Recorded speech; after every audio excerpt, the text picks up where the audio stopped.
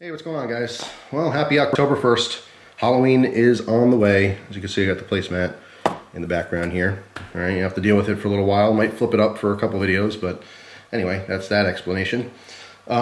So what's the point of this video? I want to give you a little bit of a teaser. I got a box today with a knife in it. This is just the box. It is now empty because the knife is in my pocket.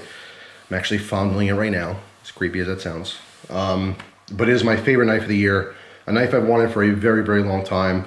I got this one from BladeOPS, and before it was shipped to me, I talked to the guys over at BladeOPS, and they were offering a coupon code for you guys, you know, just as kind of a thank you. I've sent a lot of people over to their site over the years. They're my top 5 favorite online knife dealers. They have a couple other things besides knives, but they have a great variety of knives, really good competitive prices, and just really nice guys. So I've always, you know, recommended people, and they wanted to give, you know, a thanks back, basically.